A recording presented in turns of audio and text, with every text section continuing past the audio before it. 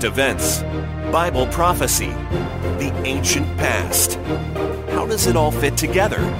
Find out now. This is Pictures of the End.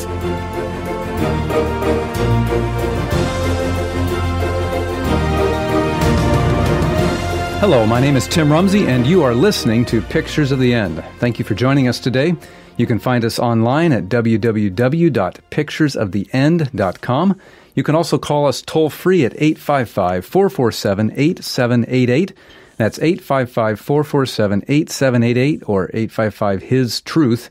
And we will be happy to talk with you, have a word of prayer with you, and also to share our special offer for today. Joining me today here in the studio is Dr. Philip Samaan. He is a professor of theology and an author of 9 books. Thank you for being with us. Thank you. I look forward to our study that we're going to be looking at today. One of your more recent books is titled Dare to be a Daniel. Now, there have been many books written about the book of Daniel and especially the prophecies of Daniel. You take a little different approach in your book. What makes this different? Because I really believe in a way Daniel was kind of unique, because the book of Daniel describes him as having an excellent spirit, and also no fault was found in him. I'm sure there are faults in the life of Daniel, but nothing was mentioned. And also because in the last days we need to emulate the character of Daniel and to be prepared for Christ's coming. That's why the subheading of the book says empowering the final remnant, to really encourage us and enable us to follow his example in following Christ and becoming more like Christ. And the great promise that God gives is that every person can have that experience. Every person can have that experience if we avail ourselves to what God wants to do in us and through us. Let's just start for a moment. Who was Daniel and where was he living, and what makes that important to understand? Now, Daniel was a young man who lived in Judea, and he came from the royal line. And that's why King Nebuchadnezzar wanted to choose the best young people to train, to serve in his kingdom. And so he chose then his friends and trained them so they could be his advisors. And so Daniel came from a very wonderful line from the children of Judah. And he was just the right candidate for Nebuchadnezzar to choose him. Okay, so he was a captive. A captive. But one that was greatly honored and given lots of possibilities that most didn't have. Yes, the best education ever, being trained in the palace, and given the best treatment possible. Okay. Well, we're going to focus today on Daniel chapter 3. Many of our listeners here know this story. We learn it if we go to church as children. It's one of those stories all the children learn. It's the fiery furnace. That's true. And let's just summarize very briefly the story, and then we'll dive into the application and some lessons for us. Well, you know, Daniel's friends faces big test. Their life was on the line, and the choice they had was to stand up for the truth or to succumb to the seductive invitation of their king, the benefactor who did so many things for them. Either to decide for him, to decide for God. That was really the real issue. I call this worship wars. The whole issue was about worship. Do we worship the true God, or do we worship the King Nebuchadnezzar? Yeah, it's interesting because there are some very fascinating parallels between Daniel chapter 3 and the book of Revelation. Yes. In Daniel chapter 3, as you've said, Nebuchadnezzar sets up this giant statue made all of gold. All of gold. Which was a perversion of a dream that God had given him sometime before. Because he was threatened by the stone cut without hand, representing Jesus' kingdom, to be everlasting kingdom. So he decided that he really wanted the whole statue to be made out of gold, so he would have permanent rule through himself and his generation. So he wasn't just making it of gold because he had an excess of gold in his empire. He was making a statement. To make a statement, this kingdom will last forever, my kingdom of gold. And there'll be no other kingdom coming after that. Wow. Now, then he gathers all the people or the important people in the kingdom, and there's a command to bow down and worship the image. Mm-hmm. And if they didn't, what will happen? They will be thrown in the fiery furnace. Wow. So not just any kind of death. Yeah, they sure demise to actually frighten people. And so there was this challenge of these faithful Hebrew friends to say, do you become loyal to the king who educated, gave you a wonderful job, did so many wonderful things to you? Wouldn't you want to be thankful, just to bow down, to show him honor and gratitude? Now, we're going to look at the character of Daniel's three friends, what enables them to stand faithful to God through this. But just for a moment, I'm going to jump to Revelation chapter 13 and just point out a couple of very fascinating parallels to explain why we're studying this story. I mean, this happened thousands of years ago. That's right. Why does it matter for us today? Yes. So in Revelation 13, verse 15, it's talking here about two beasts that work together at the end of time. These are powers. We're not going to identify them today. We don't have time. But here's what happens. And he had power to give life unto the image of the beast, that the image of the beast should both speak and cause that as many as would not worship the image of the beast should be killed. So here's an image, both in Daniel's time and at the end of time. There's a command to worship, and there's the threat of death if you don't. Capital punishment. Both situations, if you don't worship the image, in both places, then Revelation, the punishment was going to be death. Mm-hmm. And there's even a similarity in the dimensions of the image. In Daniel, the image is 60 cubits tall, 6 cubits wide. Yes. And in Revelation 13, that chapter ends with this reference to 666 in connection with this mark of the beast. So what is God trying to communicate to us then through Daniel's story here in Daniel chapter 3? Through Daniel's story, he was telling us way ahead of time. It's like a precursor, preparing us for the ultimate fulfillment in the beast and the image of the beast in Revelation 13, which tells us God is consistent. What he tells us in the past continues to our times, to remind us again, this will be the ultimate test of his people. Would they be loyal to him no matter what? Or would they succumb to the seductions that the world offers them? And again, your chapter in your book, Dare to be a Daniel, that deals with this story you've titled Worship Wars. Yes. So what's the deal with worship? Well, worship is the ultimate thing Satan wants. When he was a rebel in heaven, he wanted to be worshipped. And that's what he craves. From the very beginning to the very end, worship me. And that's why even with Jesus, his creator, he said, if you just bow down and worship me. The same problem with Nebuchadnezzar, bow down and worship me. Because that's Satan's impulse to be worshipped instead of God being worshipped. And it's an amazing thing that a creature wants to be worshipped. And not only that, he wanted the creator to worship him, the creature. So the devil never changes in his desires and his tactics. Well, his tactics change a little bit, but yes, the goal is always the same. He always comes back at an opportune time.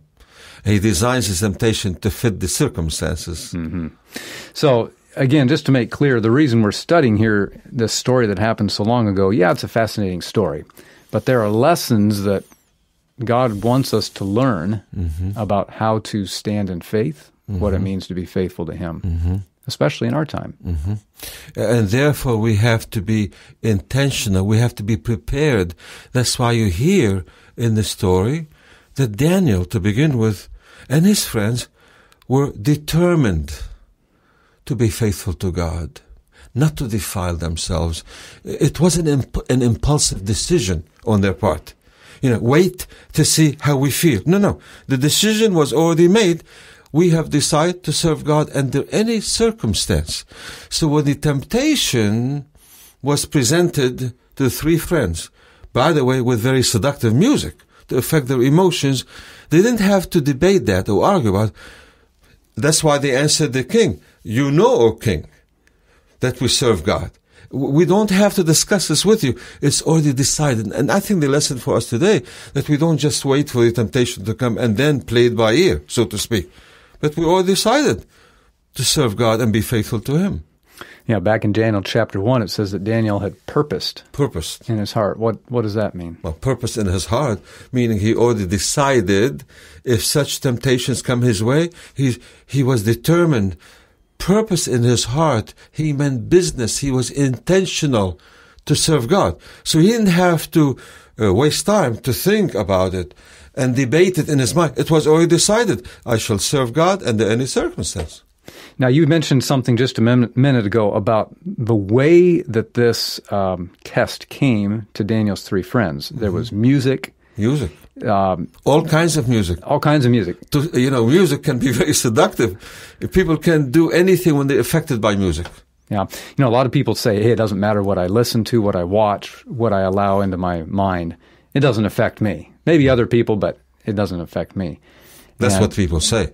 But, the Bible says, by beholding, we become changed. That's right. If we behold worldly music, we become worldly people.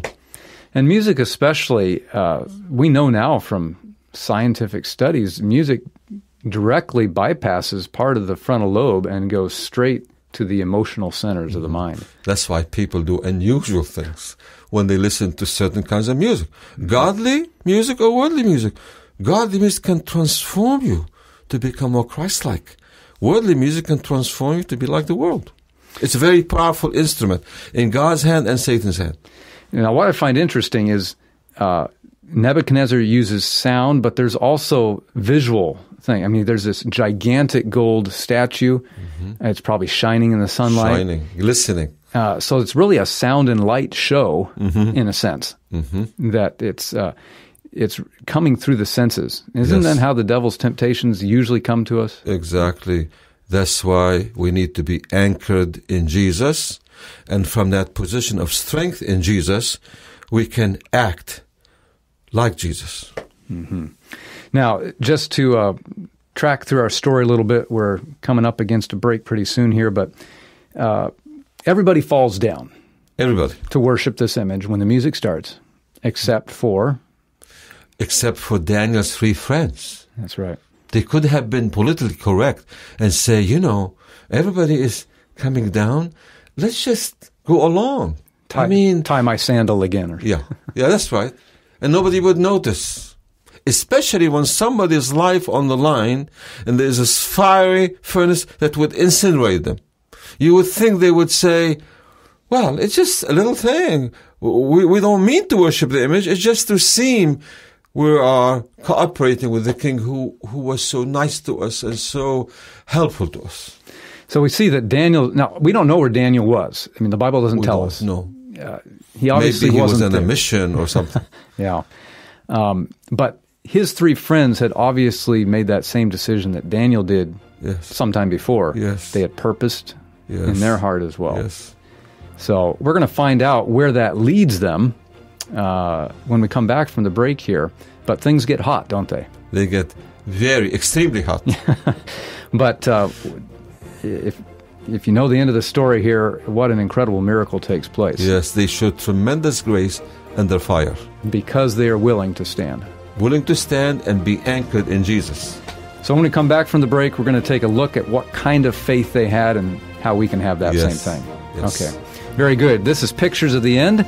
We will be back after this break, but right now we want to let you know about our special offer today. We'll be right back. Thank you for listening. This is Pictures of the End. Do you want to learn more about the life and prophecies of Daniel? Now you can. Get your copy of Dare to be a Daniel, the inspiring and eye-opening book by Dr. Philip Samaan. Use offer code DANIEL to get 20% off and free shipping. Order online at pathwaytoparadise.org or call toll-free 855-HIS-TRUTH. That's 855-447-8788. Is your life so busy you don't seem to have time to read the Bible? Do you want to understand God's Word better but don't know where to start? Pathway to Paradise Ministries presents Deeper, a daily 15-minute Bible study podcast delivered directly to your phone, tablet, or computer. Join Dr. Tim Rumsey and Pastor David Salazar as they uncover the Bible's message for you today. Learn more and sign up today at pathwaytoparadise.org.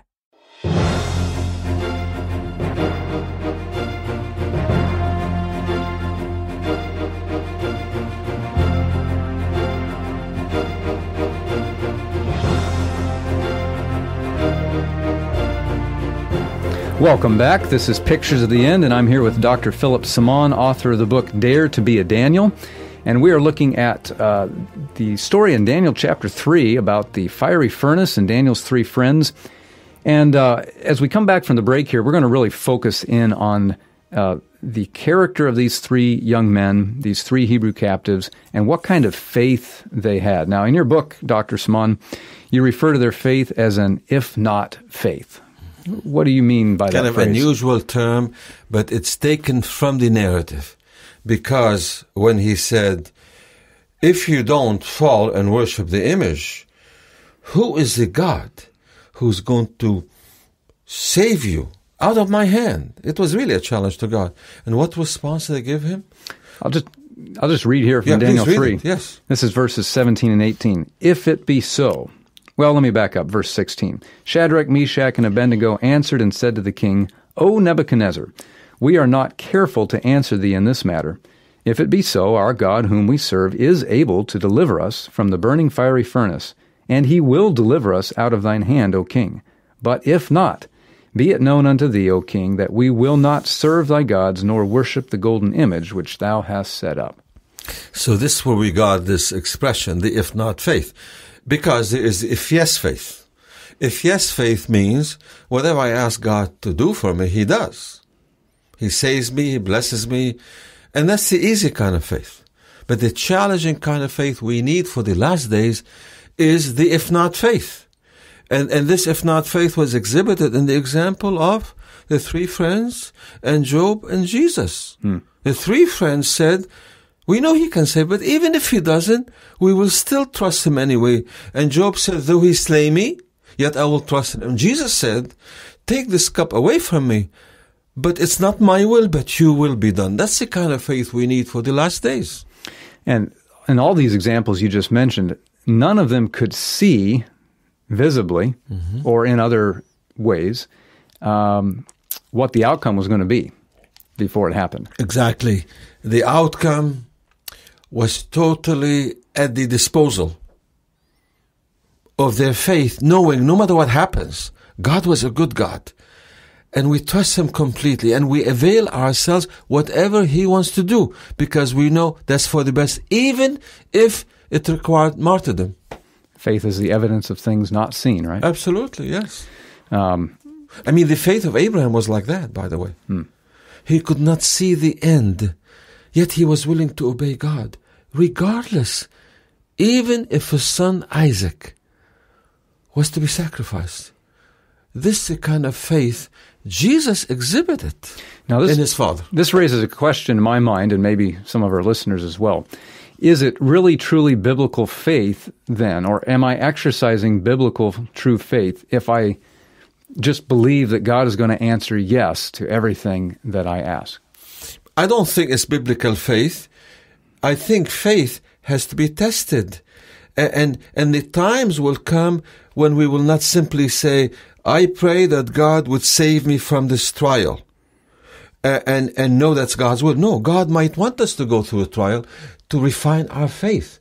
But we never go through any trial without Jesus being with us. We face a storm, but Jesus is the Prince of Peace, and he is there with us. And if he doesn't remove the storm, at least we face it with him. Which is exactly what we find happening in this story. So the three Hebrew friends were not sure they're going to be saved from fiery furnace. Why? Because they said, but even if he doesn't, which means in their minds, God in his wisdom could have chosen to let them sacrifice their lives for the cause. You know, what's amazing to me is that staring almost certain death in the face, feeling the heat probably from this furnace, they make a very conscious decision that they would rather die than dishonor God. Absolutely. And that's pretty incredible.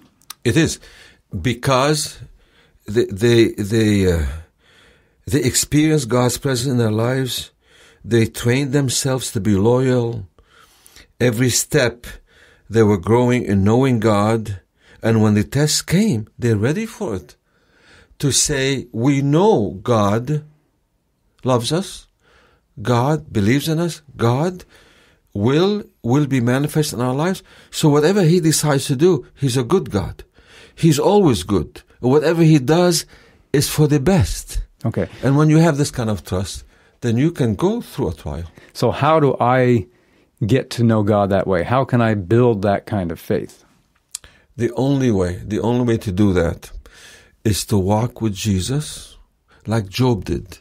As we walk with him, he transforms us to be more like him. He sanctifies us. It's a gradual process. There is no other way.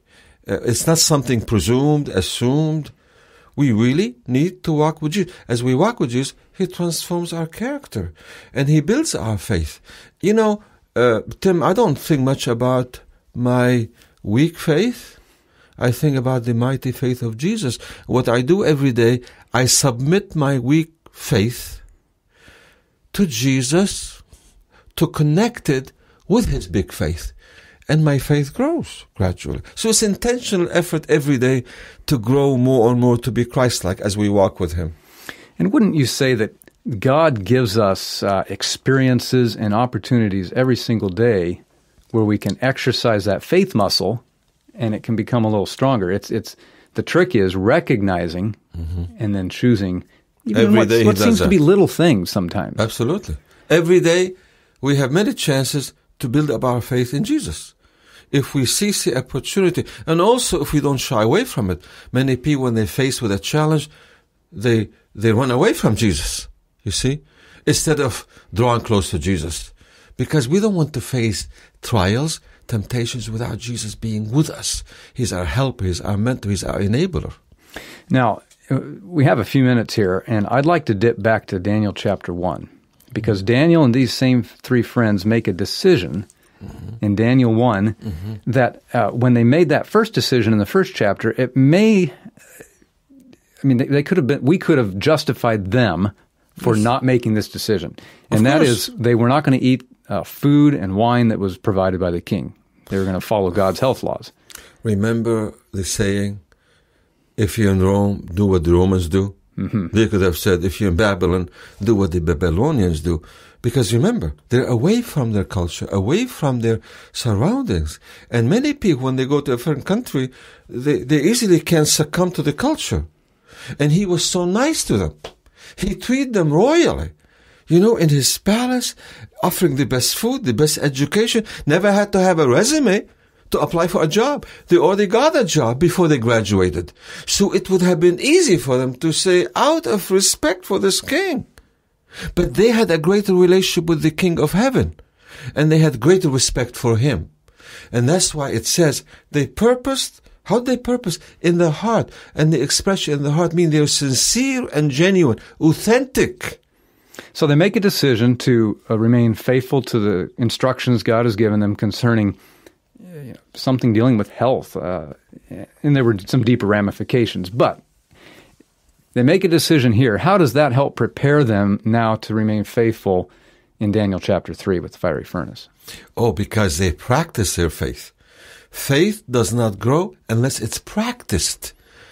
Not only in this one thing, or the big thing, or the small thing, but every chance we have to stretch our faith, to prepare us for things to come. This is what I call it. I call it they had a deposit of faith, a reservoir of faith to draw from in times of need.